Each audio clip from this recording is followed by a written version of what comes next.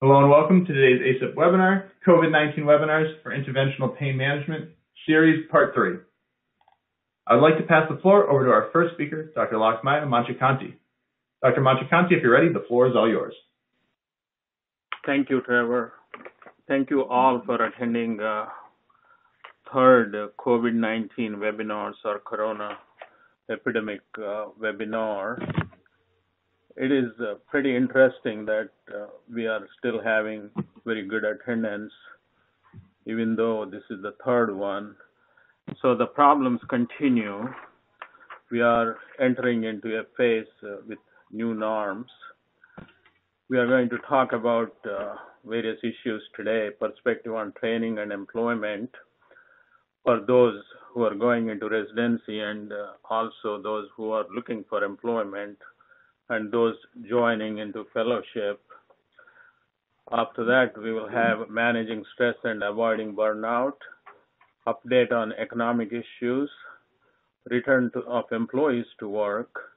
Then Hans is going to give a presentation on new norms.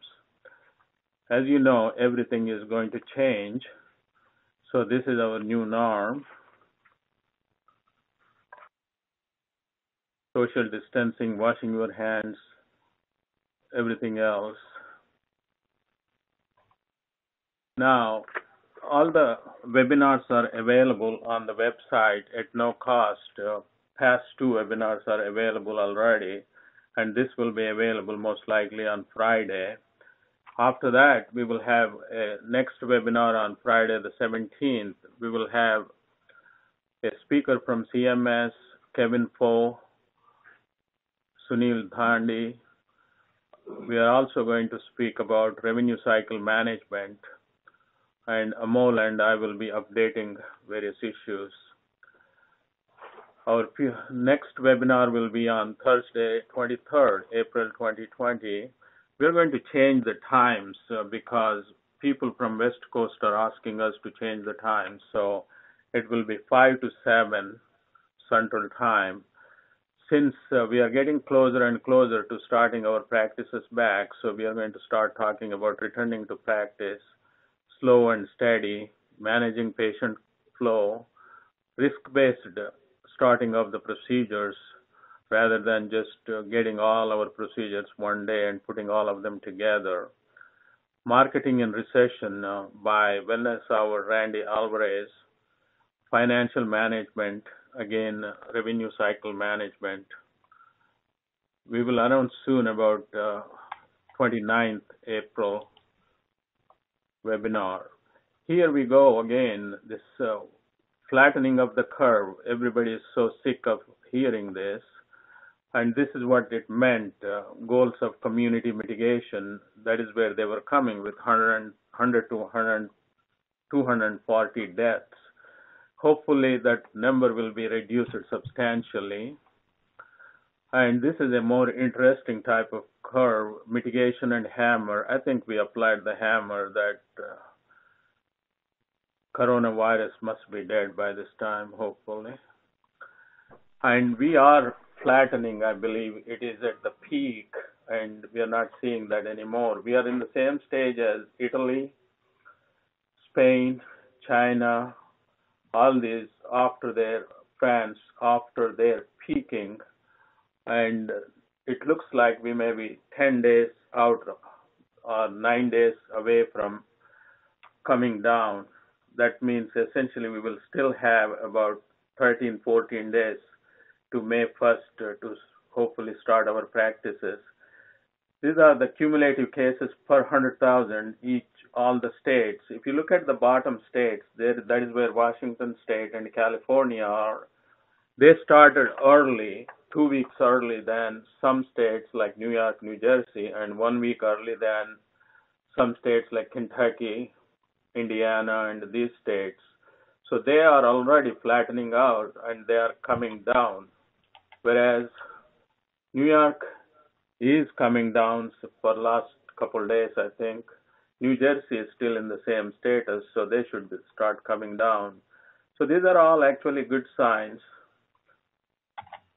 But the picture is not that great. When we had the first webinar On March 27th, we had 3,100 deaths in United States. Now it is almost 11,000. It is a 745% increase.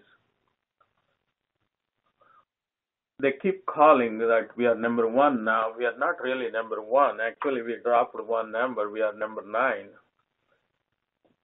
in the number of deaths per 1 million population.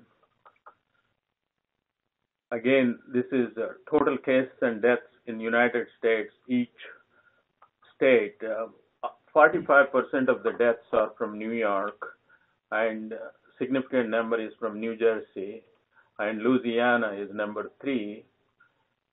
So it keeps going on. Some of the states we have like less than 60 cases or so in Kentucky. In Illinois is higher, Indiana is higher. Based on the cities, like Illinois is in Chicago. Chicago is in Illinois, the same way that is closer to Indiana, so that will be higher. Ohio is actually less than Indiana because they have started this mitigation hammering a lot sooner than anyone else could imagine. There is a nice book written by Dr. Devi. You all know her. It is only $4.99. It is available on Apple Store, Android Store, JN Books apps. It answers a lot of questions, and it is extremely useful for patients.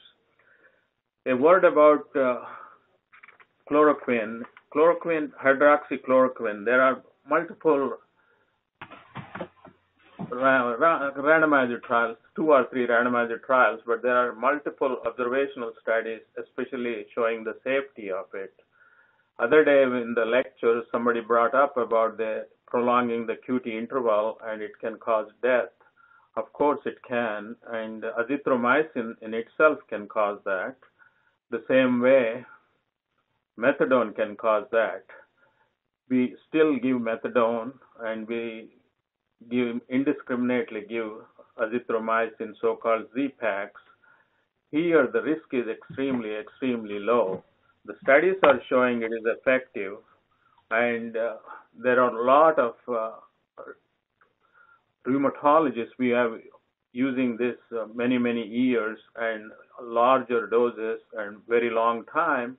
They are not noticing any significant problems until it was brought up by Amit the other day in the presentation. I almost forgot about it, which I knew before, but I forgot. So it does prolong QT interval, so obviously it can cause cardiac arrest if that happens. But the risk is extremely low. If you calculate based on this table, which American College of Cardiology gave, if you are age over 68, that gives you 1 point. Female 6, another one. Loop diuretic. So you keep going on. Below 6 is considered as low risk. You have to find somebody very high. So if somebody had a acute MI or prolonged QTC, there is no need to give it to them. Or obviously, if they are in heart failure because of non-COVID reasons, then we don't give it. But if they are in heart failure because of the COVID, probably it will be a good choice to do it. We also have a lot of liberalizations from federal government for us with telemedicine healthcare provider facts. And we still have a lot of confusion on this issue. I keep getting questions over and over again. On Sunday, we had Corona Task Force meeting Sunday night, and they were still questioning about it. Again, we can get paid just doing audio only. Providers also can evaluate beneficiaries who have audio phones only. Next thing is new as well as established patients now may stay at home and have a telehealth visit with their provider. This will allow them to make appropriate payment for services furnished via Medicare telehealth, which if not for the PHE for the COVID-19 pandemic would have been furnished in person. So essentially, they want to pay exactly same what they would have paid if the patient came to the office and we spent the time with them. This is a COVID questionnaire we use asking each patient if they have been exposed. So you need to add this to your usual follow-up note. But follow-up should include just not, hey, how are you? Goodbye. It should be a lot more than that. It should include exactly what their pain status is, what their functional status, how much pain relief they have gotten, have they had any complications, is their pain returning, are they on any different types of medications, what is their activities of daily living, sitting, standing, walking, bending, lifting, so on and so forth, and also assess the risk factors like smoking, weight, exercise program, and also assess the interacting factors, comorbidities. If they are on opioids, also are they on benzodiazepines? What else are they on? And how these opioids will be affected. And during this season, many of our patients are on non-steroidal anti-inflammatory agents. It is essential to go ahead and stop them and explain to them. We can also give Suboxone, which I don't recommend unless the patient was already induced, but there is an option. There are lots of blanket waivers for healthcare providers. Now, we have been wanting to start new guidelines, I believe. Some of the ASIPP members, board members, want this. They want us to come up with our own guidelines, but there are a multitude of guidelines. They're all based on guidelines from CDC. Now, these guidelines, the one I'm projecting here, are from Regional Anesthesia and Pain Medicine Society, along with, in conjunction with the European Society of Anesthesiologists, I believe, or Regional Anesthesia. So they are saying chronic pain patients may be more susceptible. They are also saying, of course, all the issues we know, immunosuppression with the opioids as well as steroids. We need to learn to do the procedures without steroids. The only procedures we can do, even according to these guidelines, is intrathecal refills and malfunction, device infection, deep infection, and explants. Semi-urgent, they include intractable cancer pain, herpes zoster, acute herniated disc, intractable trigeminal neuralgia, complex regional pain syndrome. Again, these all raise a lot of questions. For some people, it is intractable. For others, it may not be.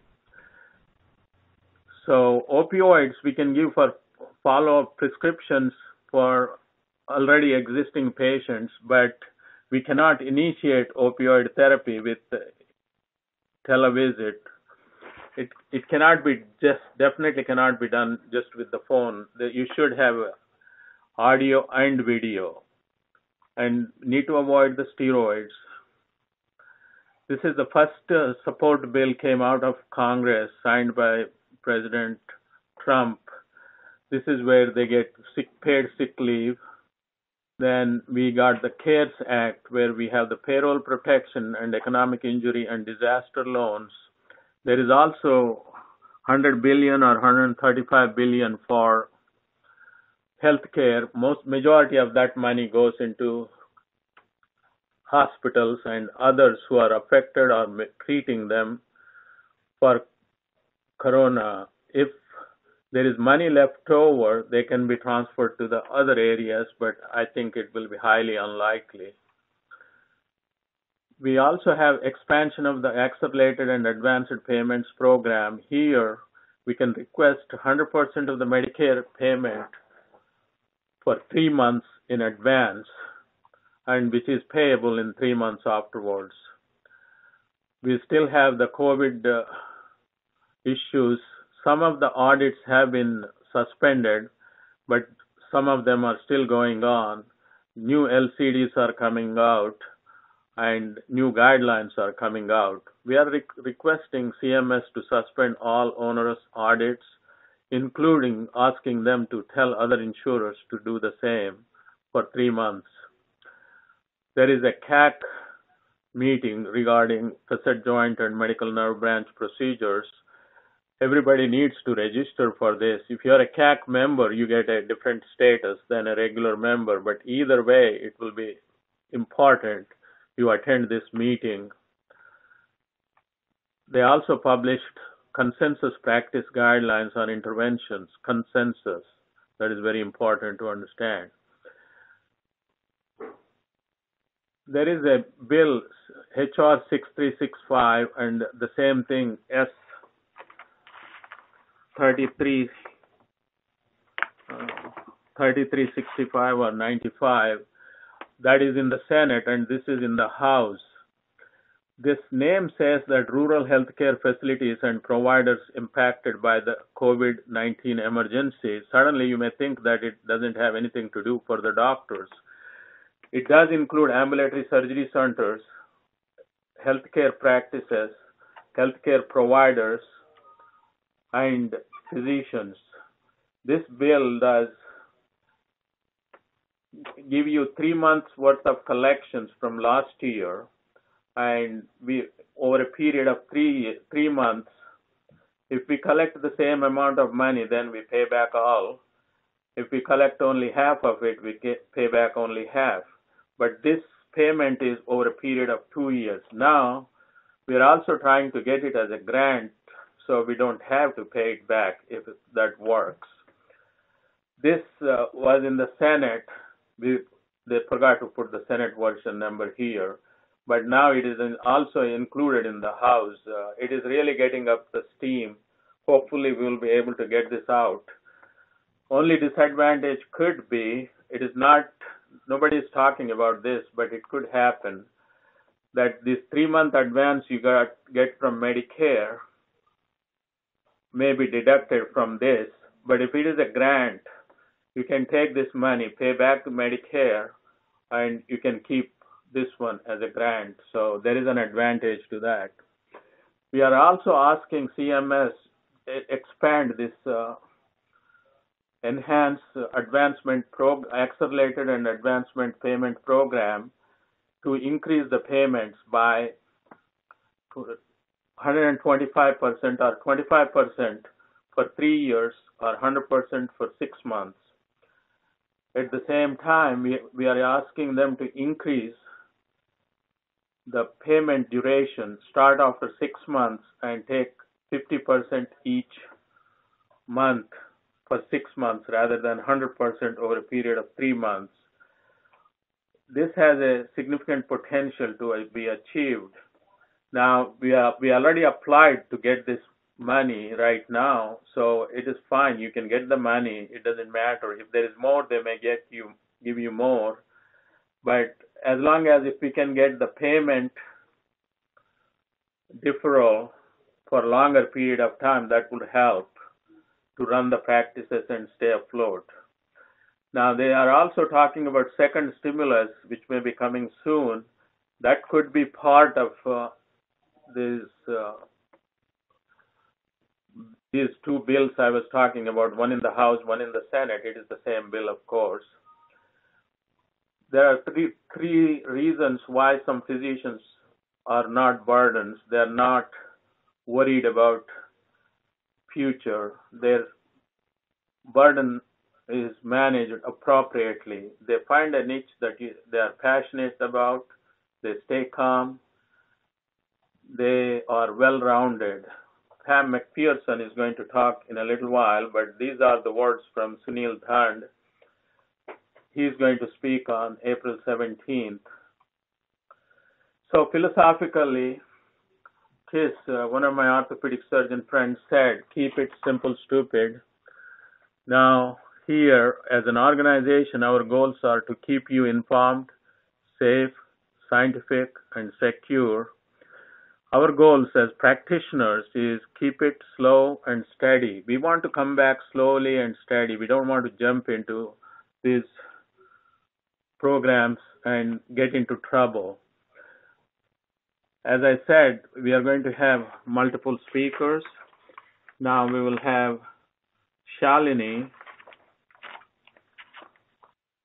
She is Assistant Professor and Vice Chair of the Department of Anesthesiology.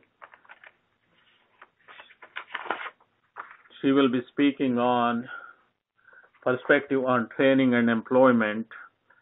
She is also the Program Director of Anesthesiology. She is President-elect of California Society of Interventional Pain Physicians. Shalini, here you go. Thank you. So I wanted to thank you, Dr. Manchikanti, and to ASIPP for holding this webinar, and specifically for addressing the issues with fellows and trainees in practice. Next slide, please.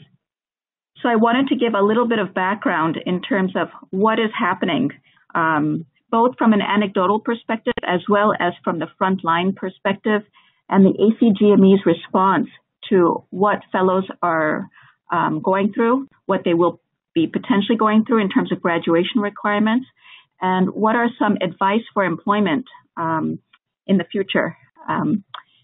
So next slide, please.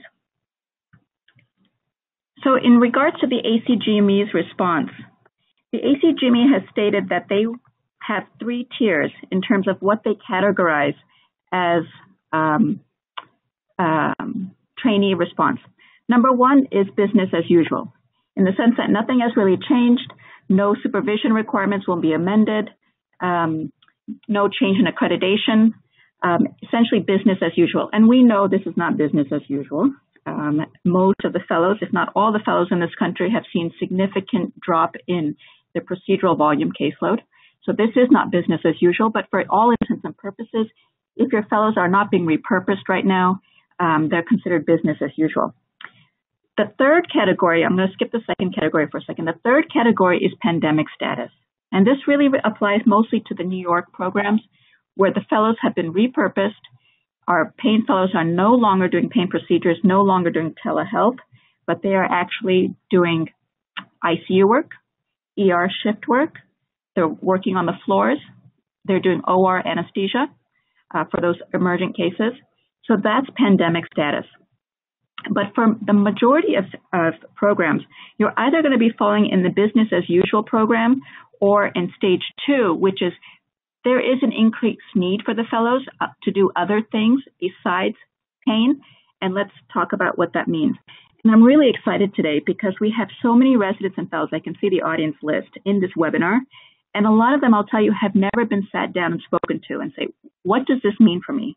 Am I going to graduate on time? Do I still need to meet the same number of numbers and competency lists that I had before? What does this mean? Because essentially 4 months out of 12 months of training is now affected, nearly 1/3 of your fellowship. Let's move on to the next slide on overarching themes. So in terms of case 2, if your institution falls into case 2, what does that mean? Number 1, the duty hours will still not be affected. Your fellows still need oversight just like they had prior to the COVID pandemic. 80 hours work week, like we said, still is in effect, but about 20% of the patient or fellows can be repurposed to do non-pain related activities. Okay, so that means 80% of the time they're still doing pain, but 20% of the time they can be doing work in their core specialty. Okay, let's move on to the next slide. Stage 2, increased clinical demands. What specifically? What about graduation requirements? I want the fellows that are on this call to realize that any decision, whether you will be repurposed or whether you will graduate or not, or whether you will have the competencies to graduate or not, lie within your program director and your CCC. Okay, this is not a national decision. This is going to be still a local decision. So the fellowship director will still, in conjunction with the CCC, the Clinical Competency Committee, deem whether you have the competency to graduate. And by 9 months into the fellowship, I can just about assure that most fellows, if not all fellows, will have the required competencies. Okay, so you should rest assured if you're a fellow today that you will have the acquired competency to graduate, provided that you have met your minimums already, and I think most have. You know, this levels the playing field a little bit. All of the fellows are affected. all of the fellows essentially will be having 9 months instead of 12 months of procedural volume under their belt. So it's not that any one of you is going to be better than the other. You all are on the same playing field. Although the playing field is lower, you still are all starting on the same playing field. Okay? So your competencies and your graduation requirements will still be determined by your program director, which is a very good thing, which is a very secure thing for you. Okay? Moving on to the case log volumes. One of the things that the ACGME and the RRC really want to stress is that the minimums for case volumes are not what determines your competency as a pain physician. Okay, these are minimums. These are just to ensure that you get a nice extensive breadth and case volume and case variety mix, but not that you need a certain minimum. And I want to stress that for you because any fellow graduating from any ACGME program today will have the required minimums. Okay, if you haven't already, I'm sure most of you already do, to meet your minimums. So rest assured that you've met your minimums. Now what is affected is your elective time.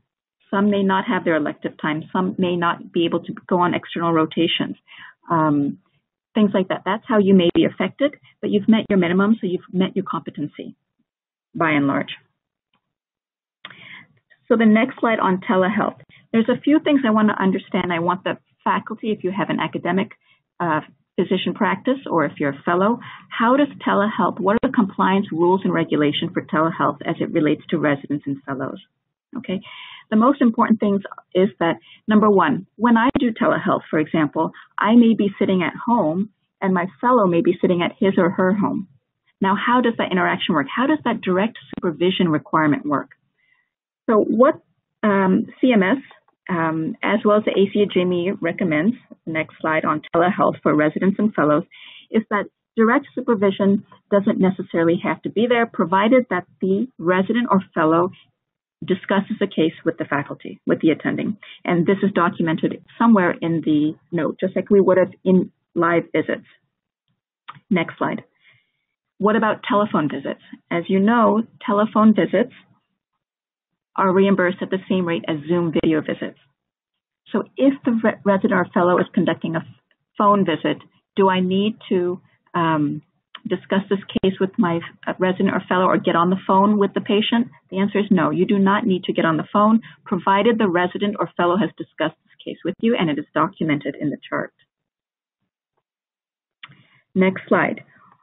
Continuing on with phone visits, one of the questions that typically comes up is, you know, I run a resident clinic or I run a fellow run clinic only. In some states and some specialties, they allow that. Do I need to co-sign every chart or what are the requirements for that? Provided your trainee has completed 6 months of training, the fellow or resident can have indirect supervision requirements and meet indirect supervision requirements, and you are able to compliantly bill for that visit, okay? But provided your resident or trainee has had 6 months of training underneath them. I want to move on to employment issues, and this is really the crux of the talk. You know, a lot of fellows are graduating in 3 or 4 months, and they're worried. Will I have a job to go to when I graduate? Will that job still be there waiting for me when I graduate? I've heard of several fellows, mostly in the Midwest, who have had job contracts in their hands, signed job contracts, which have now been rescinded, meaning the contract has been essentially null and void, where the practice tells the fellow, we don't need you anymore. From every standpoint you can imagine, this has an extreme anxiety element to it. You know, these fellows are graduating with incredible debt and they don't have a job to go to. What do you do? Right. You go to the next slide, which says bottom line. And the bottom line is that if I were a fellow today, what advice would I want? And what advice can I give you, or this group of physicians that's on this call can give you, so that you have a leg up, okay? Because likely you may not have a practice to go to. You may not have a job to go to. A lot of layoffs are happening, physician layoffs, physician salaries have been cut. I can speak firsthand to that. So I can tell you, what can you do? This is some advice for you, or what advice I could give you so that you do have a leg up, okay? Next slide. The overarching thing that I want you to understand is whether you graduated with a traditional fellowship or now with the COVID fellowship, is that it will take you 2 years to get proficient enough to fly on your own. And that's the bottom line. No matter what fellowship you think you came from or who you were trained with, you will need 2 years under your belt. Some fellows are lucky. They'll be joining an academic practice or a practice with a lot of physicians so that they will have that person over their shoulder to give them advice and to guide them. But some of you might be starting your own practice or maybe joining a practice in which there's only one other physician on staff and you probably will not see him or her that often. Now, what can you do to be successful, right? Because you have had 3 or 4 months less of a fellowship time than the other fellows that are starting out from last year or the years before. So what can I tell you in order to get you ready to fly? Okay, and this is really from experience. This is my 7th year as being in practice, and I look at all my fellows as children, okay, and I see them and I see how they're very confident when they're just about to graduate, and the day they graduate, they're nervous and they're picking up the phone and they're texting me, how do I do an epidural? What exactly should I be doing? You know, that anxiety comes out that first day, just like when you're an anesthesiologist and the first time you have to intubate solo, you get that anxiety. But it's going to come back to you very quickly, but these are the things that you need to understand. Number 1, learning to fly, okay? It's going to take time. So here's what I would do. If you have downtime and you anticipate your job will not start on July 1st or August 1st as you first anticipated, okay? If you anticipate that you'll probably be starting in November or December, this is the time where you need to learn about your state's opiate regulations and rules, okay? So for example, I practice in California, but if I were to take a job in New York, I don't know their state's opiate rules and regulations. What do I need to be compliant? What are the steps that I need to go through with the DEA? This is the time to memorize these rules and regulations and keep yourself safe so that when you're starting your practice, you don't have to, walk with wet feet. The second thing I would say is that this is a great opportunity to take the time and learn that EMR. Okay, if you were trained on Cerner, but you're going to a practice that has Epic or Athena Health, this is the time to take those courses. There are free webinars through the EMR vendors that you can learn and master the EMR skills. Make those templates. Okay, fine. Write your 20 top procedures that you anticipate doing, your new consultation note, your follow-up note, and make those templates and have them ready to go so that you don't have any downtime. You hit the ground running. The next thing I would do is understand Marketing 101. Okay, a lot of people either shy away from it or don't know even how to start that. The way you start that is, look, find out who's doing what in your community, wherever your job is that you're intending to go to, and who is doing what well. Okay, that's your competition. Who is doing what well? And that's who you need to learn from and find out where is that landscape. Okay, in fact, there are a lot of tools out there. For example, Boston Scientific has a program called Patient Finder. They can tell you, given your specific disease and your specific zip code, who's their PCP, what therapies they've been through, and it will give you a leg up in terms of how to market yourself to the right people, how to market yourself as the great pain physician in town, or the new guy in town, the new gal in town, right? Finally, I'm going to move on and tell you that you do need to find some locums work. And this is the reality, okay? If you're an anesthesiologist, get some moonlighting contracts in your hand, get some locums work in your hand. Anesthesia, we're pretty lucky in the sense that elective cases have taken a hit, but all the elective cases now are waiting to be done. So in about a few months, once the pandemic has slowed down, you can anticipate a burst of anesthesia cases and anesthesia work. So find those work now, find the moonlighting options, find the locums jobs. If you are a physiatrist, you may want to do hospitalist or subacute rehab work. Find them and lock them down now. You need that steady income stream.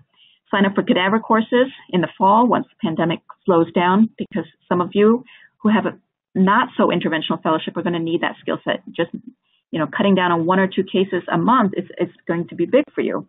So you're going to have to get those cadaver courses locked in with that STEM vendors. Finally, on documentation, okay?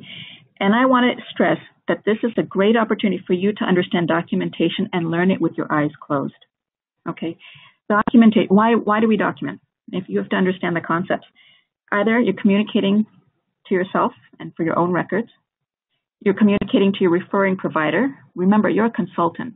You want to learn how to communicate like an intelligent, well thought out physician consultant.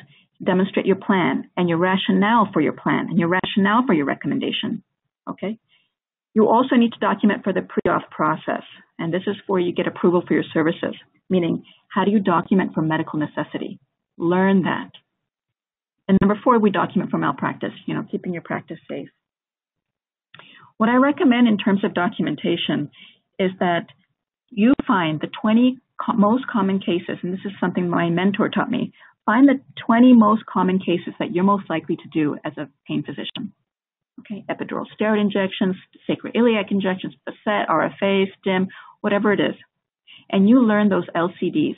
Those are local coverage determinations. So each portion of the United States has its own contractor with CMS, and they delineate what are the elements that you need to demonstrate in terms of medical necessity and documentation to get the service approved and reimbursed.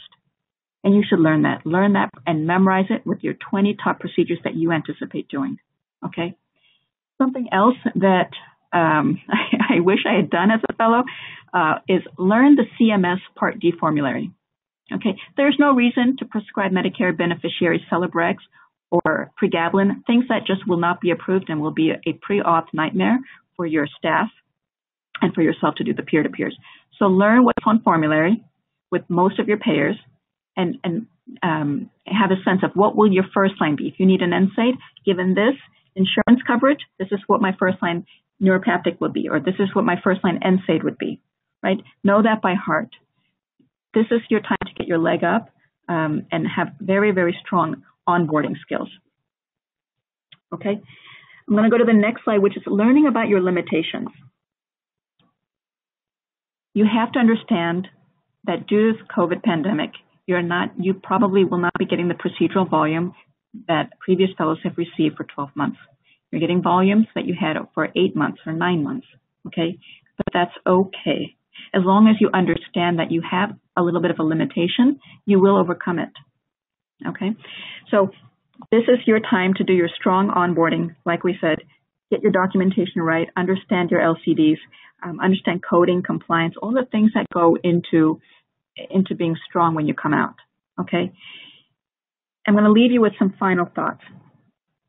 Number 1, through this pandemic, and I'm going to give you some very earnest advice, is that know what's important to you, and it's your family and your health.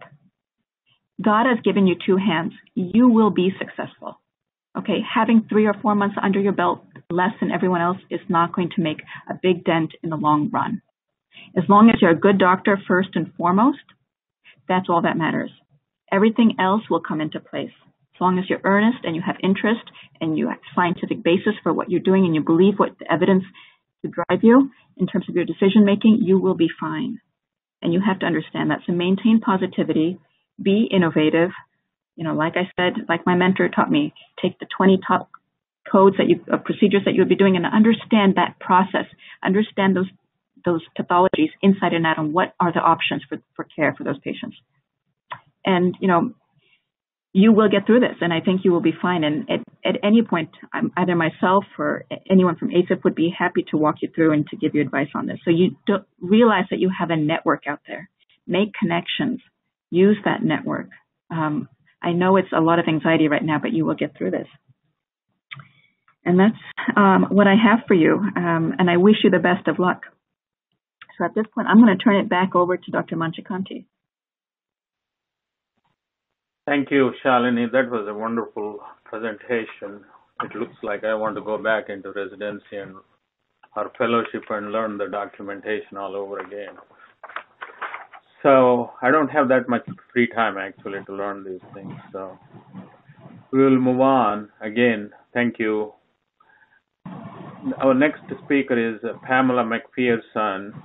She graduated from Louisiana State University School of Medicine in Shreveport.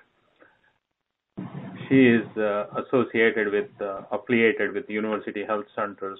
She specializes in multiple branches of psychiatry, today she's going to speak to us about managing stress and avoiding burnout.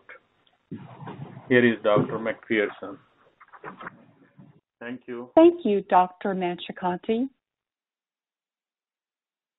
We are living and working in a time that is like no other we have ever experienced. This was us just a month ago, working, enjoying life. But our world has changed. How quickly we forget normal. Did you notice your emotional reaction to the photographs? Did you notice your tension increase with the COVID-related photos? Images, social media, and our work cause our body to react.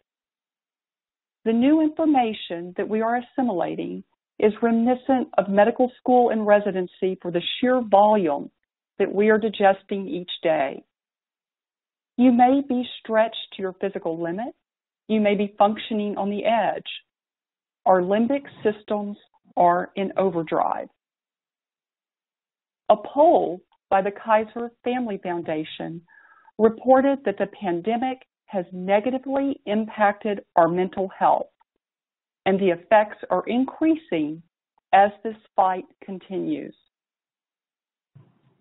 Stress impacts our physical, emotional, behavioral, and cognitive abilities.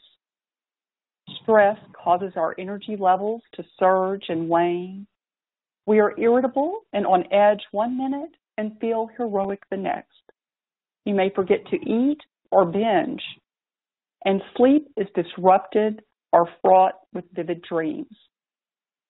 For the next few minutes, we will consider the toll that stress can take on physicians personally and professionally, and explore how you might create a personal resilience plan.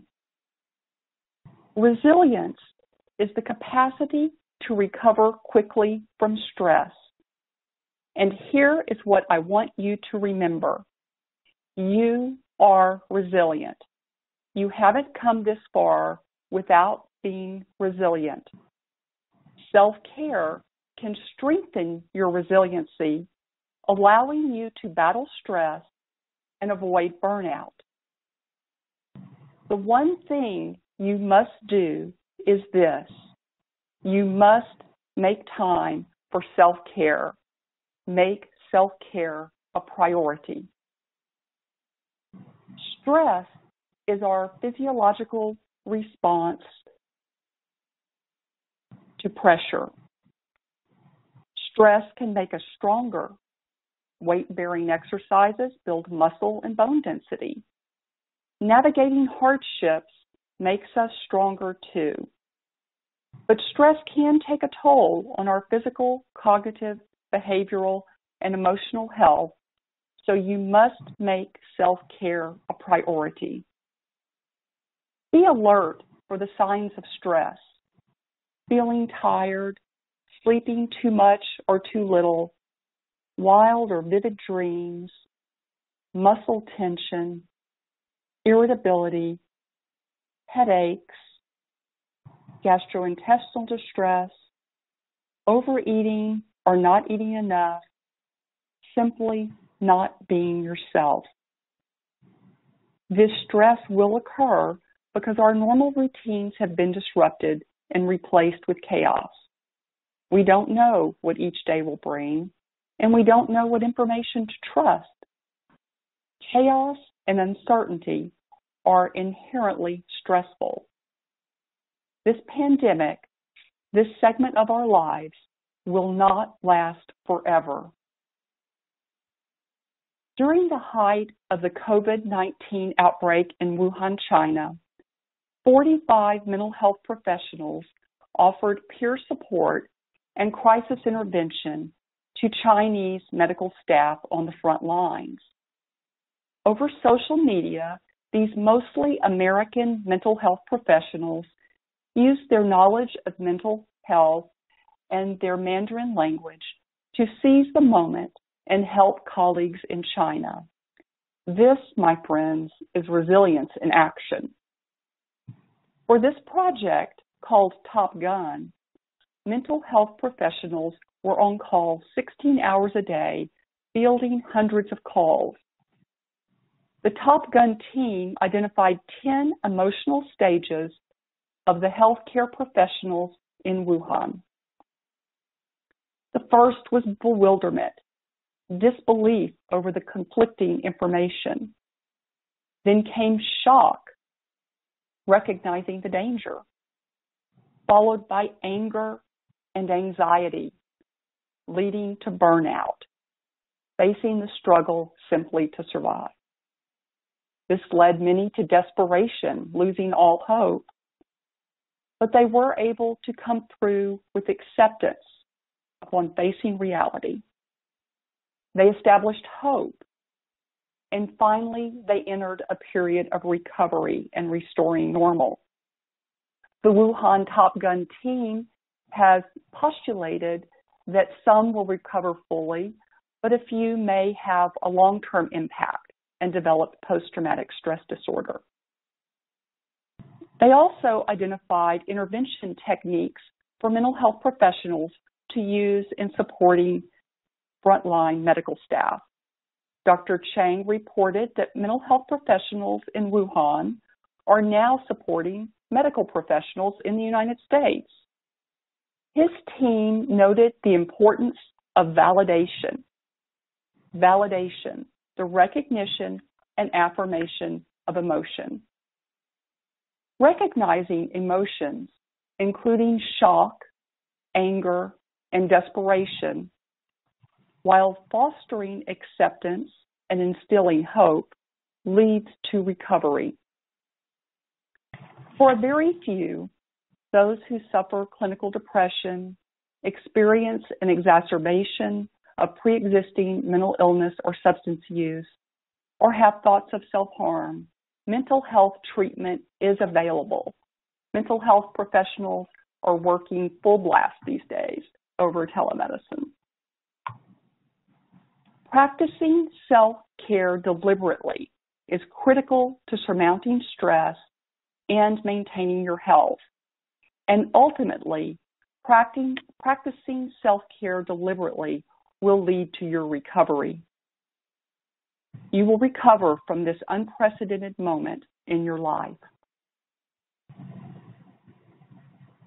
Exercise, sleep, a nutritious diet, and friendships are the self-care tools that allow us to manage stress. Even if you normally eat well, get plenty of rest, exercise, and enjoy time with friends, odds are that the pandemic has derailed your self-care. Be aware, set limits that allow you to maintain at least some of your self-care routines, and accept my challenge to take the time to think about a new self-care routine that you might begin. Rest, eating well, finding joy, expressing gratitude, music, art, worship. Consider which of these should be part of your personal resilience plan. Let me call out expressing gratitude. As physicians, we are team leaders, the experts. As leaders, we must do two things. We must protect our team, and we must foster growth. Expressing gratitude does both. Saying, "Thank you for showing up," or "I saw what a great job you did," is what our colleagues and families need from us right now. If you do not actively develop your personal resilience plan, if you abandon self-care, you will greatly heighten your risk for burnout.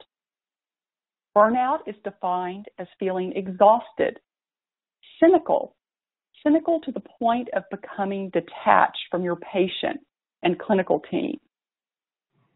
Some describe burnout as feeling utterly defeated, powerless, regretting or questioning why we even became physicians in the first place. As you know, Burnout simply is not an option for those of us in healthcare right now. We must set the limits necessary to allow time for self-care and recovery. But you should also know that burnout is not a personal failure or personal trait. Burnout is a perfect storm that occurs when we lose sight of our purpose, our meaning, our center. Burnout is a function of the workplace and occurs when we no longer understand our purpose in relation to that workplace. No doubt you were aware of Kroll's 2016 survey of burnout in pain management physicians. Dr. Kroll notes 2/3 of ASIPP members completing the survey reported high levels of emotional exhaustion, indicating they find their work draining, stressful, demanding, and frustrating. This was in 2016. Even before the pandemic, some pain medicine physicians were at risk for burnout. Self-care is more important now than ever. So let's get down to the nitty-gritty. This is my favorite meme from the pandemic. Unfortunately, I don't know who to credit for this meme, but I hope you'll take time to study it in the evening and days ahead. To combat stress and avoid burnout, we must each develop our own plan to strengthen our resilience. In an ideal time, say 6 weeks ago, we might have spent a couple of hours or more re-examining our work environment and ourselves. Remember the luxury of time? When you have that luxury again, you might want to look at the steps forward.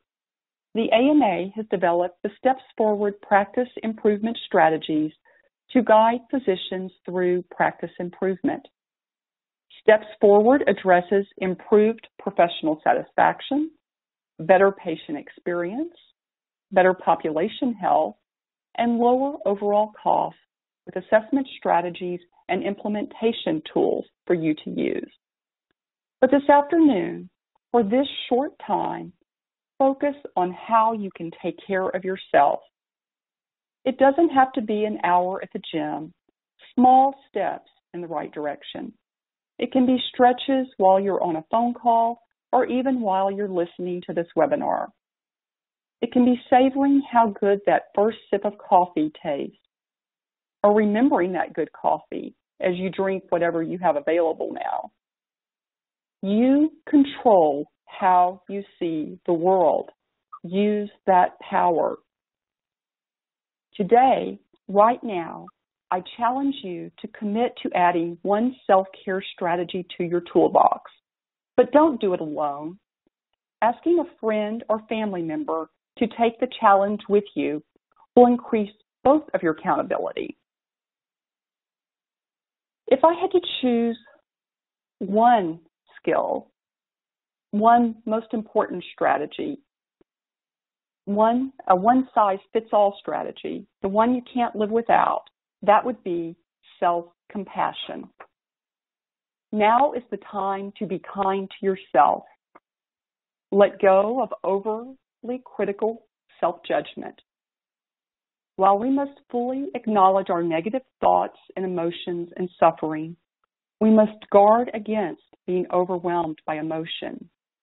Remember, you control how you see the world. Take a moment to recall a favorite mentor or friend. That person who made you a better version of yourself. Someone who saw you as you are, accepted you, saw your talents, and nurtured them. When you internalize that spirit and use that voice to guide you, you are accepting your humanity and practicing self-compassion. In closing, I would like to offer these resources for you to view later. I wish you all physical and mental health, and I thank you for your time today. Thank you, Pam. That was a great presentation. I think we are going to invite you as our keynote speaker at the annual meeting. And I'm really shocked that you used my picture in your lecture. That is very impressive. That means you really worked hard at it to find all this information.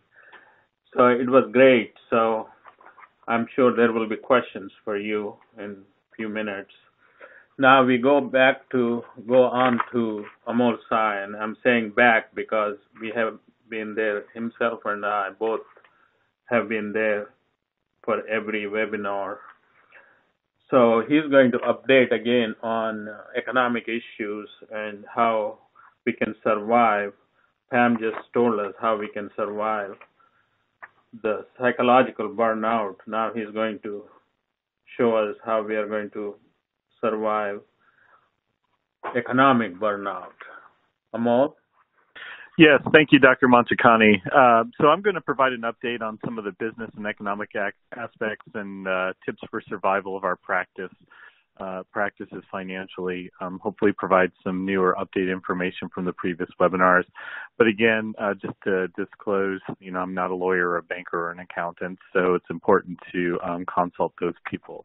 So let's talk about some immediate options or stuff that you should be doing right now. One thing that I wanted to mention, I did not mention on previous webinars, was about the SBA Disaster Loan Grant. As you may have heard, $10 billion was set aside for small businesses who need immediate assistance. And that immediate assistance is in the form of a forgivable $10,000 grant. If you have not applied for this and you own your own practice or own a small business, even outside of your practice, you may be eligible for this grant. I left the link there, but basically it's covid19relief.sba.gov. It only takes you 10 minutes to fill out this application form, and the very last line you include your checking and routing number for your bank, and then the last thing you check is a box that you attest that you would like to be considered for one of these $10,000 grants. Something to consider doing. When the program first came out, they were saying that they wanted to provide this capital immediately to help keep businesses afloat, saying that if you applied, you would get this funding within 3 business days. I applied on April 1st. It's now April 7th. I haven't heard anything, but I know a lot of businesses were applying for that, but it might be good to get into that queue. Here's what it looks like, that website, just a screenshot from my phone when you first start the application process for that grant. Now, if you do get that grant, that $10,000, and if you do have it as a forgivable option, you would have to subtract that $10,000 from the payroll paycheck program if you get that as well. So let's move on again to Medicare advance payments. I know Dr. Manchikanti touched on this, but this is a very fast option for capital. It works as an interest-free bridge loan. Medicare has been very responsive. Actually, when I submitted my form, I got an email confirmation confirming that they got my application in 1 business day. That's how it was for us in Ohio. And in that email, they stated that it's a 7-day turnaround. Each state is different, so you have to contact your carrier, your MAC, but the basic guidelines of the program are 120-day payback based on future billings, up to 210 days to pay back your interest-free loan or advance. Here's the application in its entirety. It's literally 1 page, so it's not very difficult to fill out. There's just questions in there about your previous collections from Medicare and about how much you want as an advance. And then there's an email address on the bottom that you have to submit it to. This is for our particular carrier in Ohio and Kentucky, although I think most forms are pretty similar. Let's move on to the Paycheck Protection Program. Again, just to briefly update, because we have talked about this on previous webinars. As you know, it's fully forgivable if you meet requirements. You must keep your employees on payroll. You have an opportunity to rehire them. What you need to apply, basically the SBA has a max loan amount of 2.5 times 1 month your payroll, and you have to fill out this official form 2483. This is what it looks like right here. This is the official form from the SBA. It's only 3 pages long as well. There's a little rubric that you can see with 3 boxes there in the top third of the application that lists the number of employees and your average monthly payroll, 2.5 times that to get your maximum loan amount, and you also have to check boxes on what you use it for. I applied through one of my banks. They had this online basically survey thing that you fill out. It was 8 or 9 pages where you typed in a bunch of things and uploaded documents, and then after you finished their survey, it actually auto-populated this SBA form for me to sign in ink, and then I had to scan and upload that as well as my ID. Of course, all banks are asking for different things, but really, in reality, all the SBA really cares about is your payroll reports, although banks are free to ask you for other information. But you would just contact your commercial lender if you wanted something like that. There's also the SBA disaster loan option. That's different than the Paycheck Protection Program. You can get up to $2 million as determined by the SBA based on your ability to pay it back. You can use it for working capital for operations, paid sick leave, payroll, increased material loss costs due to supply chain changes, or to pay obligations due to revenue loss, rent, mortgage, for example. Collateral will be taken on loans over $25,000 and a guarantee on loans over $200,000. That's different than the Paycheck Protection Program, where they don't require those things. You do have an interest rate with that, 3.75% for businesses. There's no participation or prepayment fees, and the term's not to exceed 30 years. As I mentioned, up to $10,000 can be forgivable as a grant. Now, you can just accept the grant of $10,000 if you apply for it, as I mentioned early on in my talk here today, and not apply for the SBA disaster loan. And you can apply for that $10,000 grant, which is kind of a no-brainer just to do it. And you can also apply for the PPP in addition to that $10,000 there. Here's what the SBA disaster loan website looks like. You literally can Google SBA disaster loan. For one of those loans, you actually apply through the Small Business Administration. You do not go through your commercial lender. You can also have the option of getting no assistance from the SBA or the government, considering letting your employees go on unemployment. That's not as terrible as it may have been in the past due to some improvements with federal funding of state programs. The options vary based on your state. Ohio, for example, has a specific number for all COVID-19 employees who are laid off during the crisis. So when you typically apply for unemployment, you go to a website your employees do, and there's like a specific number associated with your business. However, in Ohio, for example, they have just one number for every single employee laid off from COVID-19. And you want to do something like that in your state so that it's not held against you if you somehow get any type of punishment or extra payments due to laying off employees. So you have to check with your state on that. The maximum amount an employee can get is about 50% of their total payroll, up to a $533 a day max, up to $113,000 a year in Ohio. Of course, other states may vary.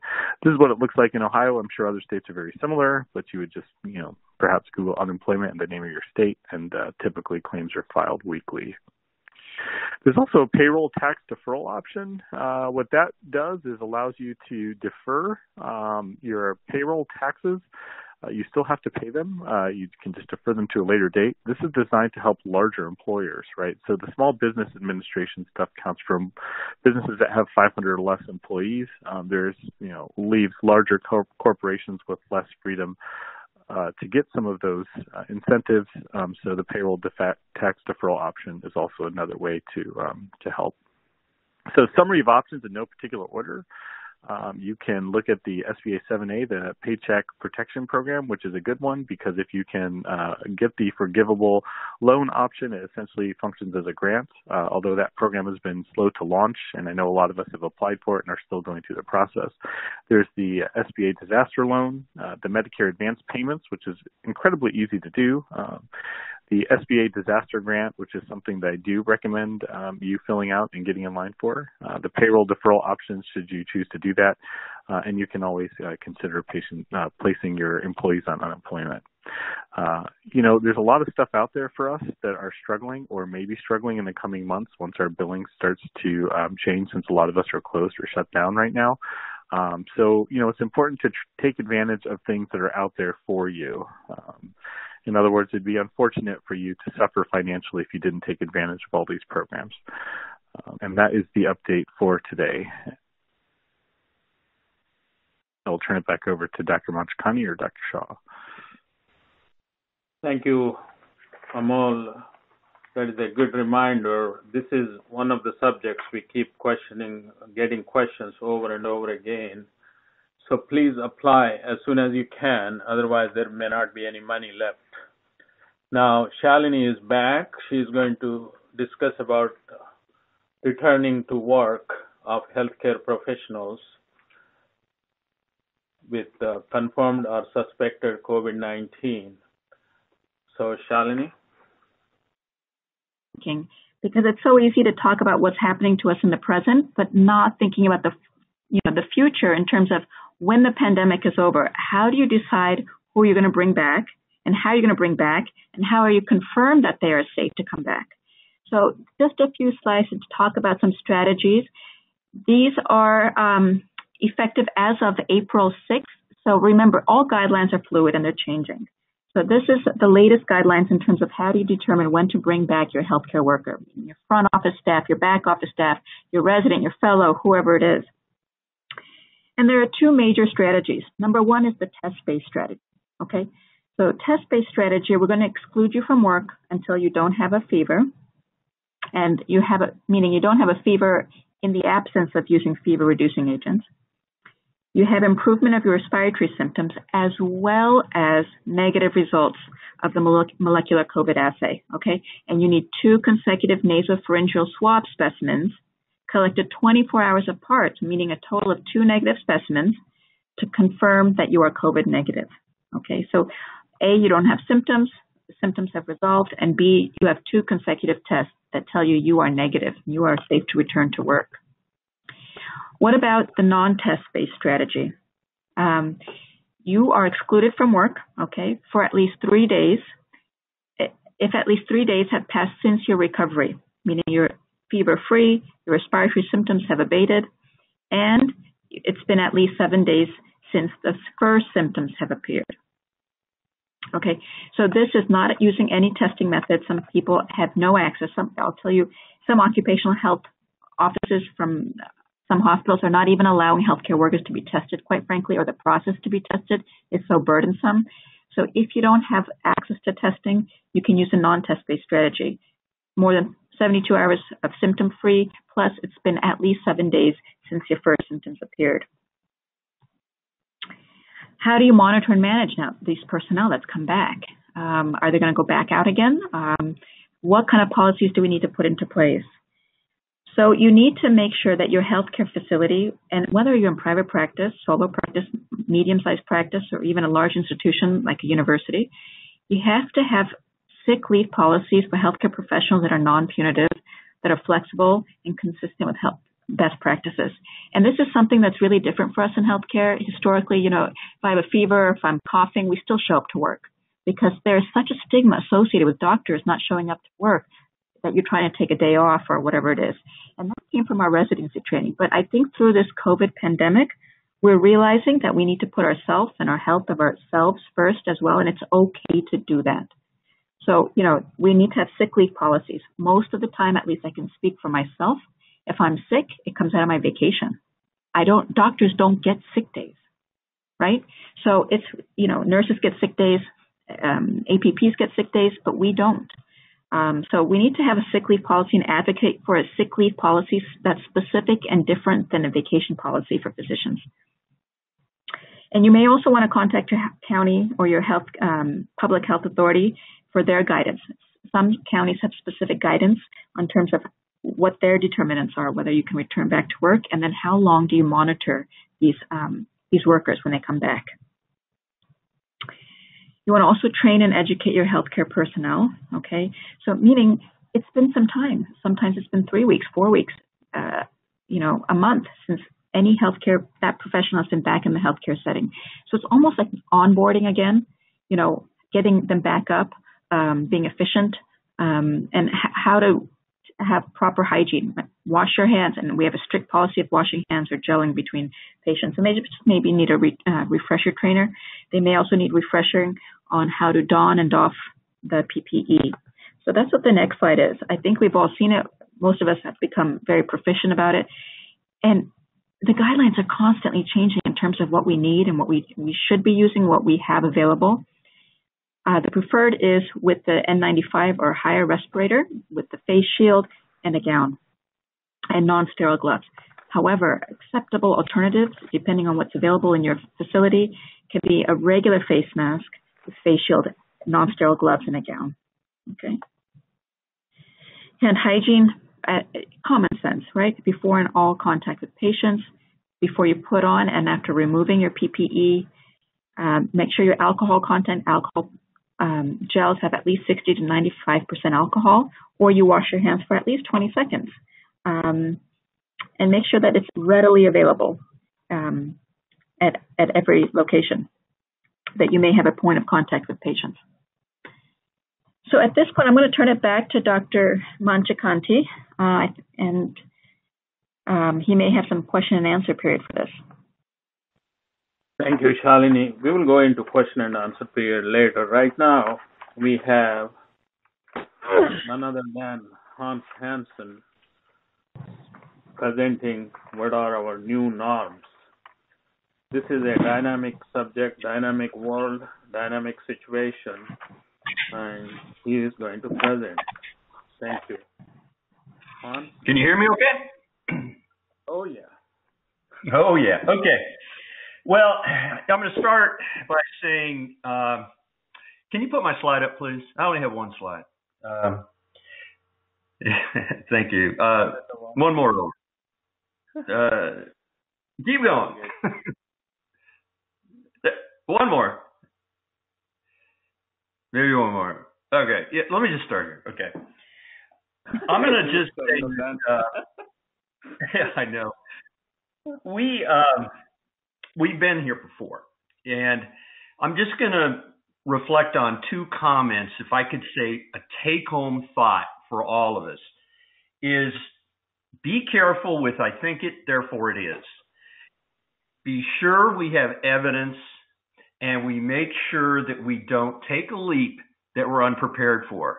Interventions, immunosuppression, steroid, we're gonna learn this. The other one is you can't practice in fear. Practicing in fear, you either undertreat or you overtreat, and you make mistakes. So maintain what you do, the right thing for the right reasons, a very level, stable process of thought, and have processes in place for your staff to understand what you're thinking. All right, and HIV. When I was in training, this thing came along, HIV. We didn't know what it was. It was called AIDS. It was called a lot of things. You can look up on Google what the risk factors were. There were risk factors, 4 of them.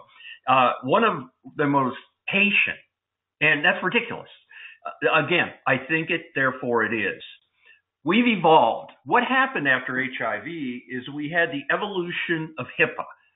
We had universal precautions evolve. So, I mean, those are good things. SARS, that was tough. That came out of China too. And although HIV killed many more people, SARS was tough. The Chinese helped us on that one. Then came H1N1. That's swine flu. And a bunch of people got it, but we did okay with it. That came out of Mexico. So now we're here with COVID. It's been estimated by Fauci that we're going to have 100,000 or more deaths. Well, I don't know. We shall see. All right, so where the misery lives. We've been humbled. That was a comment made today by Jerome Adams, our Surgeon General. And Fauci said we may never return to pre-COVID activities. All right, let's look at the big picture. What do we have in common with others that are hurting? Where's the misery? Well, let's take a restaurant. We're a lot like them. They're in carnage right now. They can't do what they do best. And that's the same with us. We're being limited, but it's temporary. We both operate on small margins. Our employees rely on our leadership. You've got to have good management in place and leadership that is predictable. We want good contact and never lose our employees or our clients or patients. And we want to give us a good service. And that's what we're all about. I mean, insurance companies kind of owe us that a little bit too. All right. We also rely on congregation. The problem we're going to have is we still don't know when we can put on meetings. We really want the ASIPP meeting to go off in September, and we really hope it will. But there's other meetings. ASIPP is coming up in July. What are we going to do there? We have those questions to answer. I think we'll still be doing them because we're going to do things different in the office. We're going to space people better. It's going to interfere with the office flow and possibly profit. Think about a restaurant. They have to spread people out more. That's less tables. That's less activity on a small margin. And we're going to have to restart. We're going to have fewer patients. We know that. And like Lax said, it's very wise to do a walk before you run. We are in a new territory. We're figuring out what we're doing with HIPAA, telemedicine, and we're going to be using our telephone. You know, smartphones are cool. We should be using them more, and it's more access to care. Access to care in the elderly or those that live in rural areas like where I'm at will be greatly enhanced. And I've done some telemedicine, and I'm kind of impressed. But we need to restart these systems. I think these webinars are great. It's really helping us here. It's helping us understand and communicate with each other, and we're doing it safely. All right, we're not politicians. Healthcare decisions need to be made by those in healthcare. We might see that as a positive spin-off on this is regulations. New regulations are going to require need, and we're going to see some of these old regulations probably say we don't need them because we're learning. And telemedicine is, I guess, the best example there. We're a business-oriented healthcare system. We have to think of us as a business. There is no quick turnaround in any business, and we just have to understand that. We're also public health, right? We're a facility that the public believes will be there and wants us to be there. But I can tell you, I didn't realize I didn't need a waiting room. We're not using our waiting room. And it might show us we can reduce our overhead. So tech meets medicine. The medicine can come into your home now, but the downside of that is we might have an 18-hour day because people can get a hold of us too easily. We need to share and support each other. So I pretty much will end again by saying, if we practice by I think it, therefore it is, all the misconceptions on HIV, SARS, swine, and all the other things we've been through are going to be a problem with COVID. But COVID will find its way, so don't practice in fear. Thank you. Thank you, Hans. That was wonderful, inspiring. As Hans said, we are going to have many of these discussions, and starting from next week, we are going to discuss mostly how we are going to return to the practice safely based on the available science without getting ourselves and our patients into trouble. Hans was saying the other day that most of the times we don't know that we are in trouble until after 6 months or so. You will see about 14 lawsuits slapped on you. That is what happened in China. The first COVID patient had surgery, and there were 14 or 16 people involved. They didn't get sued, though, because all of them died, so including the doctors, patients, everybody died. So starting with the first question, this is for Nilesh. My medical assistant is exposed to COVID-positive spouse. She is asymptomatic and wants to work. At present, she is working from home but we are opening our office next week. When can she come back to work? Nilesh? Yes. Can you guys hear me? Yes. Wonderful. So Dr. Manchikanti, as always, thank you for doing everything that you do for our specialty. And before I start answering any questions, I just want to make sure that there is a disclaimer here. My answers are timely as of today, but the situation is fluid, as Dr. Shah said, and you need to be cognizant of that. At the moment, we don't have enough testing and PPE, but by the time we open our practices in June, July, that situation is going to change. The guidelines are going to change. And essentially what I'm going to tell you is for education and information.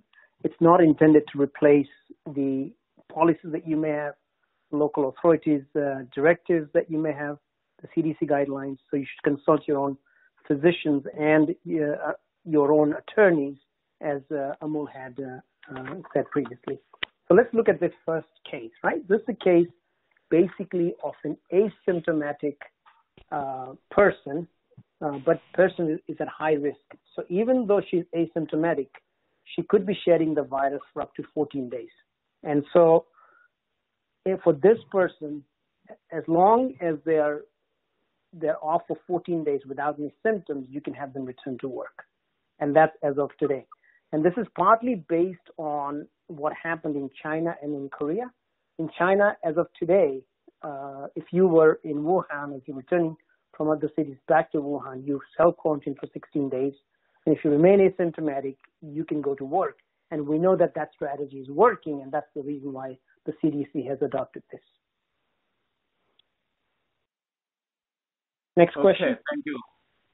Thank you, Nilesh. The next question goes to, I guess, me. On the last webinar, exosomes was mentioned for treatment. Can this please be expanded on? And as for the amniotic MSC treatment, is there a paper on this submitted as well? There is a paper submitted, it is published, and that is the paper we are using as a standard when we are going to the FDA and Senate offices and multiple places. Since our last lecture, there have been several stem cells have been approved. Now we are hoping to get approval for umbilical cord expanded stem cells along with exosomes. So our application includes both of them. Both of them have been applied for IND, and we are asking them to get it approved on a rapid basis. FDA just issued a new rule last night. It is called CTAP, Coronavirus Treatment Acceleration Program, to introduce therapies faster. So we are hoping that that would help us to go for that. And the article is published in Pain Physicians. It has been on PubMed for a couple of weeks now. Okay, next question. Would it be appropriate to limit our highly compensated doctor salaries to $8,000 something per month until normal cash flows resume? This will be for Amol. Amol? Yes, thank you. Great question. And it's an interesting question because the question is, would it be appropriate to limit salaries? And that's a little bit difficult to answer. But the question is it legal or are you allowed to do that? I think would be, I think what you're getting at. I think it depends on your employment contract with that particular physician, because you don't want to get yourself in any legal trouble by changing salaries like that if you're not legally allowed to based on your contract that you have with that physician. So I would check that first. I do know practices in my region, Southwestern Ohio in particular, that there was a practice that lowered the salaries to $8,000 a month for a physician that was making around $30,000 a month. The way they accomplished that was they told the physician that he can either sign an addendum to his contract or he would be placed on unemployment. And if he was placed on unemployment, the maximum he would be able to get would be $113,000. So he was going to elect to go that route, but then the doctor who owned the practice came back and said, fine, he would lower the salary to $125,000 annualized. So it is possible to do it if you have an open-ended contract that allows you to adjust salaries like that. If not, you would probably have to have them sign an addendum to do that. But also consider the other options that I mentioned in the talk, potentially furloughing or doing unemployment if you're shut down. Because if they did that in your state that's similar to Ohio, they would actually make more money that route than the $8,333 a month that you mentioned. And that's all I have. Thank you. There is a question. When using telemedicine, is it customary to collect the copay? I have one commercial carrier telling their subscriber that the copay is waived. Generally, everybody is waiving copays. That doesn't mean that you can't get paid. The insurer is paying you the copay. In this case, if they don't want to pay, but they are telling the patients that it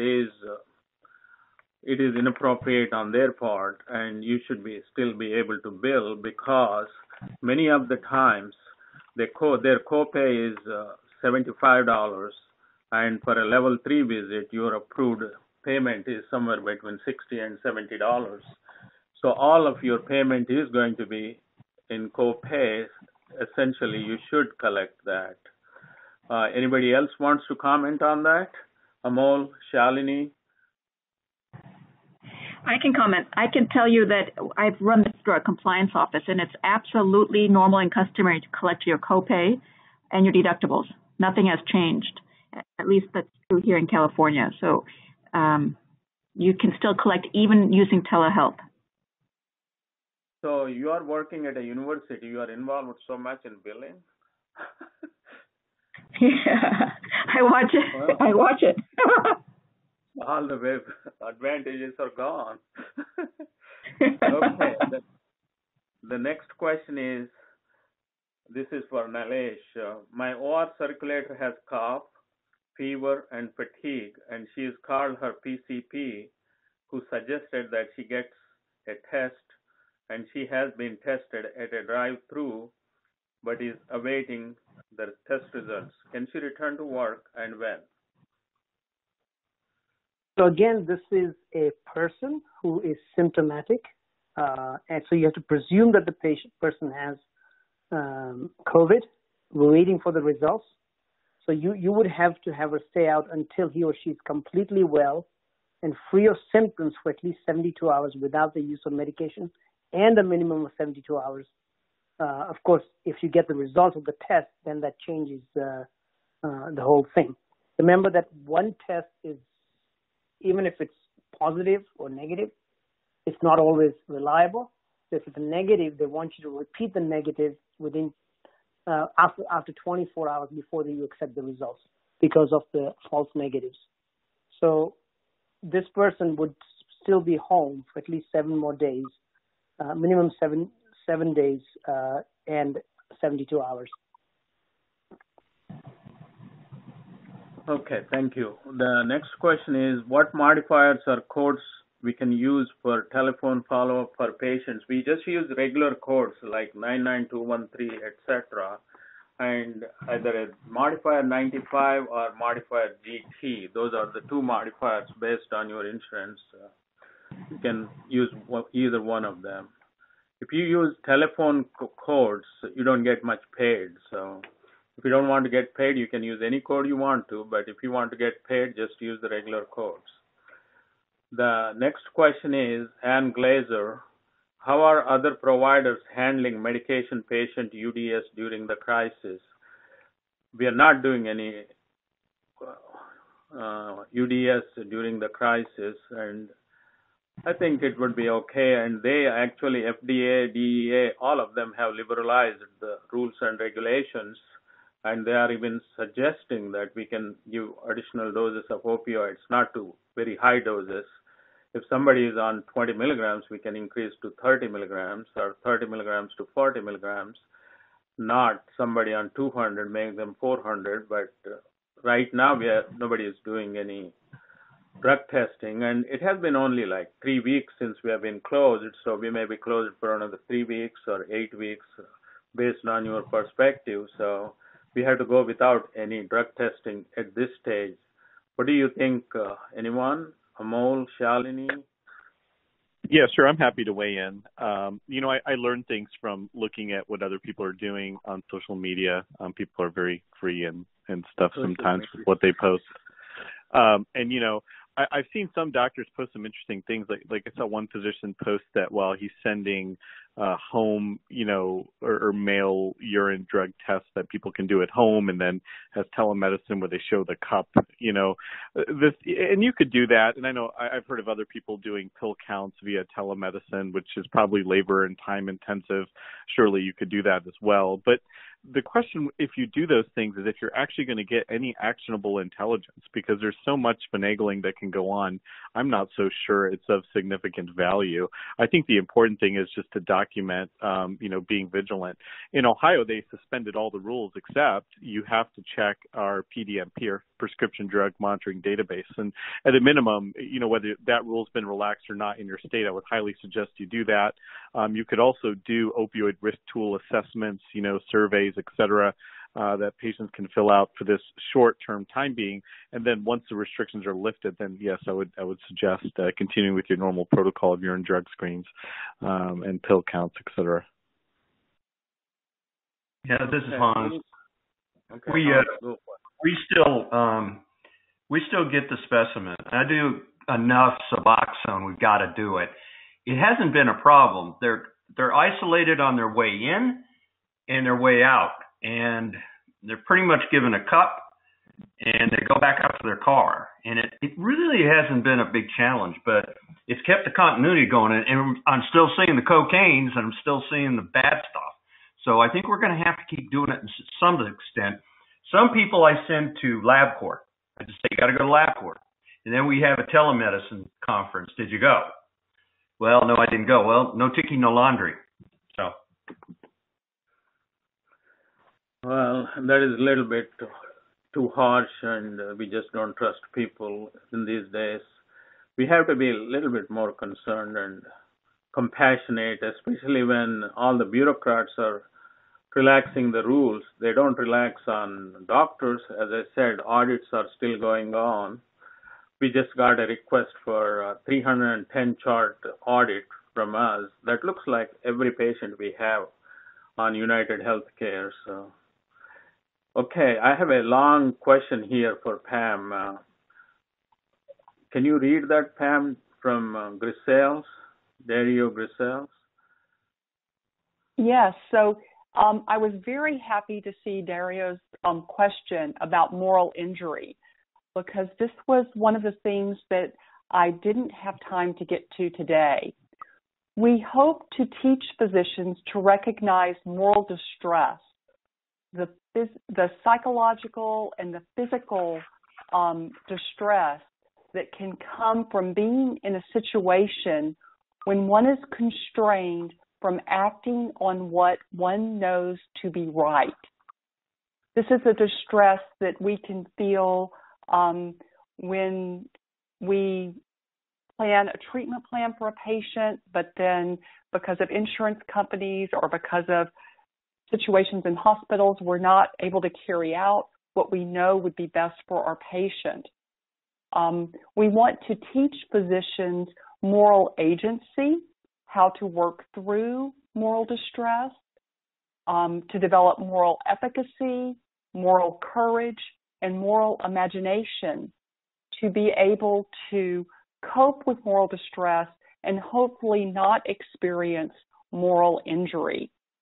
This is a very important area of research. It began with nurses back in the 1980s, but physicians have seen the value of recognizing the concept of moral distress and teaching residents, teaching physicians how to cope with moral distress. Some hospitals are even establishing teams to assist with moral dilemmas to reduce burnout. in hospitals. So I'm very thrilled to see this question, and I hope you will look into this issue of moral distress and moral injury more, because it's very critical for physicians to understand. Yeah, we used to have many lectures on this from Jim Giordano on moral authority, etc. And a few years ago. Probably we need to revisit that. Thank you for asking the question, and Pam, thank you for being here and answering such a wonderful lecture.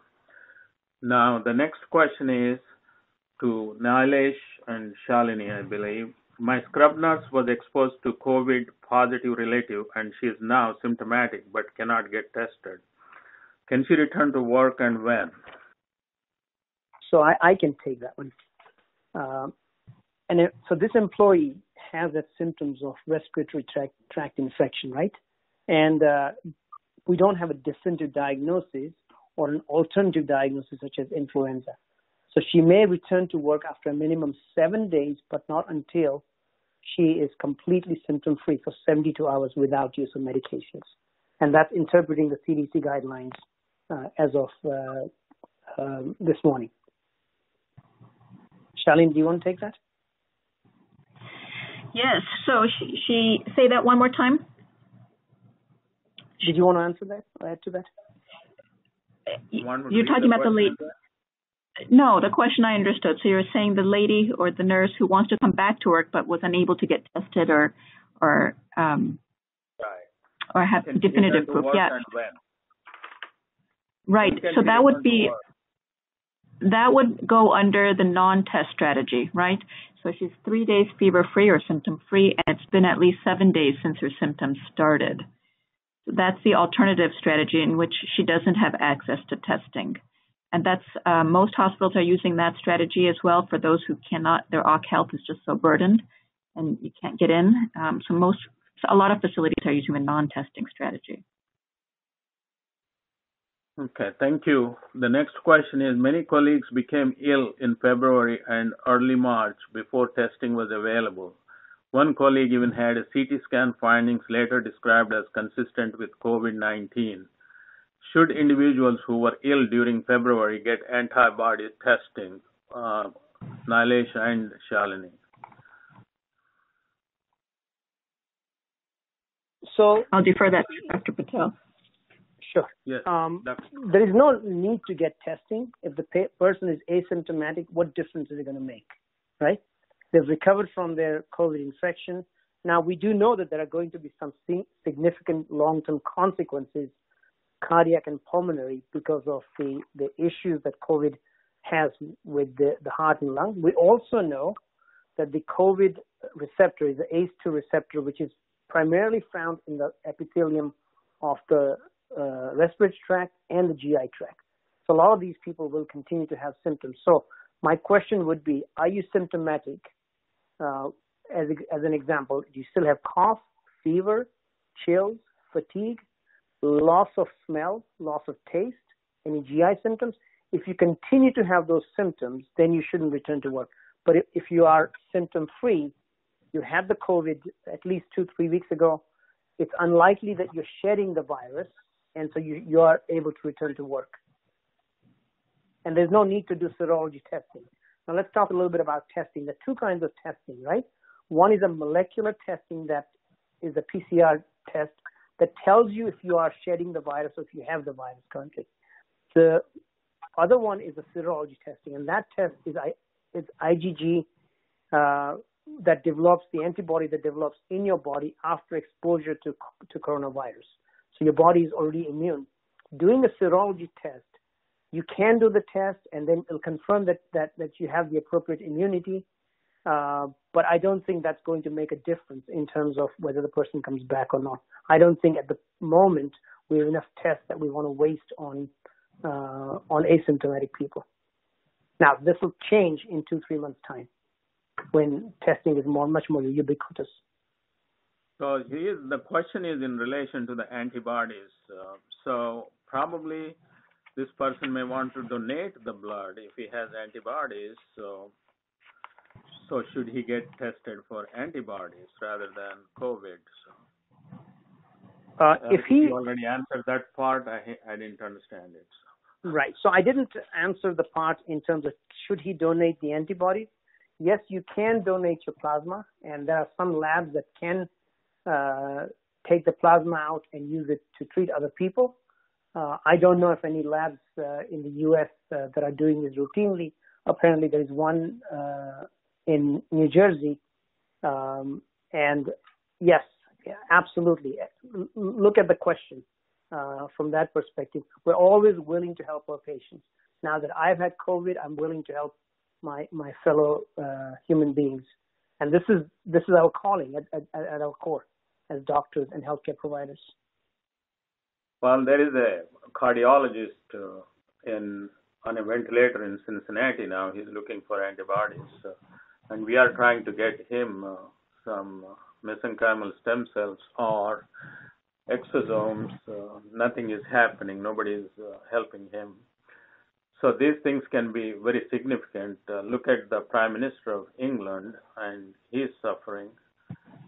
So even if it helps, if it is anecdotal or even placebo response, Randy Alvarez interviewed me yesterday. He was saying, what difference does it make if it was placebo? It still works 35% of the time. I will take it. So that is our situation here. So we can't really look at placebo and these differences. And if he does have antibodies, and I think if he wants to donate it, that will be very admirable. And he should do that, and we should all encourage that person.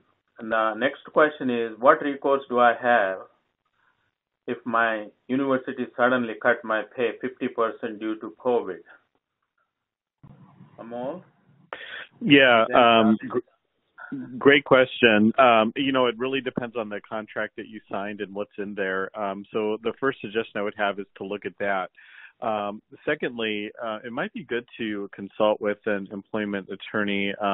Oftentimes they can review it in 1 or 2 hours, so it's not too large of an expense to provide you a menu of options.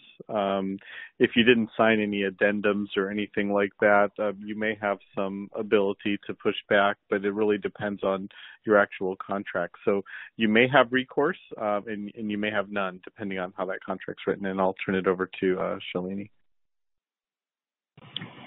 One of the things that I was having a discussion with this morning with someone is that in this era of COVID, I hope the institution of healthcare changes because, physicians on the front lines and then they cut the salaries. I mean, that is called exploitation, and it's happening. One thing I wish is that administrator salaries get really looked at with a very, very close eye and close lens, because it's going to be hard to justify their salaries, given that they don't provide any clinical care. But it is happening. I know this firsthand. Physician salaries are being cut, especially when we're just about to surge here in California. And I don't know what the recourse is. Everyone wants to move it up. The chairman wants to say it comes from the dean's office. The dean's office wants to say it comes from the CEO. No one wants to take accountability from who made this decision and why. I don't know from an employment standpoint or an attorney standpoint or a legal standpoint who has recourse and what the rights are, but I can tell you there is power in numbers. If you get enough physicians who are affected by this and you make a loud enough voice within your institution, you can make some change. But from a legal aspect, I don't know what advice to give. But I know that, getting physicians to band together and have a consolidated voice helps.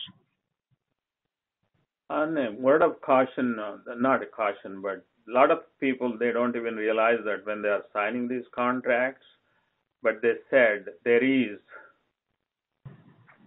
a possibility that they can get anyone they want to, and they can put any clauses they want to. So I found that one of the hospitals had a clause there, employment clause, that they can reduce the salary by 50% if there is a disaster happening. I don't know how specific they were, but this is a disaster, and attorney told this person that there is no recourse in that case. So if a clause like that exists, then we can't do anything. But addendum is different. You just don't sign the addendum. So if somebody asks you to sign one. Okay, next question is, my PA helps me procedures and has had influenza virus test positive. When can he return to work? So this is a straightforward one, right? This is a respiratory tract infection with an alternative diagnosis of influenza. So in this case, once a person is feeling completely well, he or she can return to work as long as they've been at least 24 hours without any symptoms of medications. No different to how you would treat a regular influenza. Thank you. The next question is, new patients cannot be started on opioids using telemedicine. That is accurate.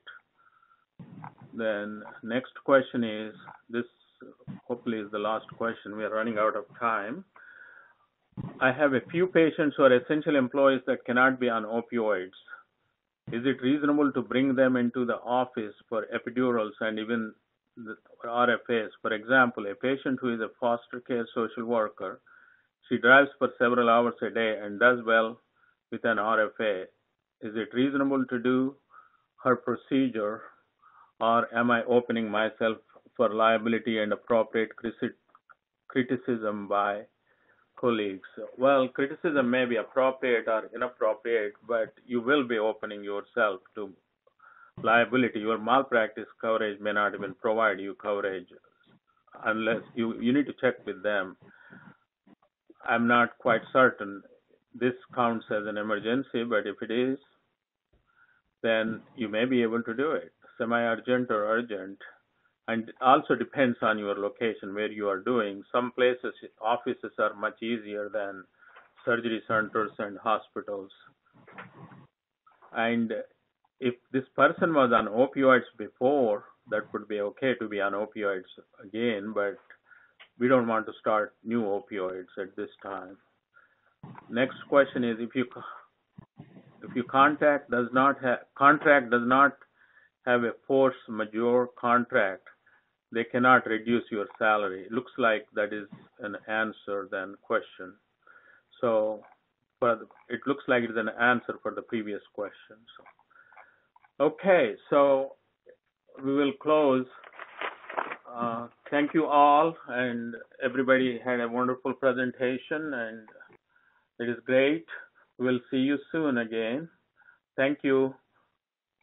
Thank you all, and attend the next one. Very good. That's all the time we have for today. On behalf of ASIPP, I would like to thank all of our attendees for your participation. We'd also like to thank our speakers for the excellent presentation. At this time, if you could fill out the brief survey on your screen, we appreciate your feedback greatly. This concludes today's webinar. We hope you have a great day.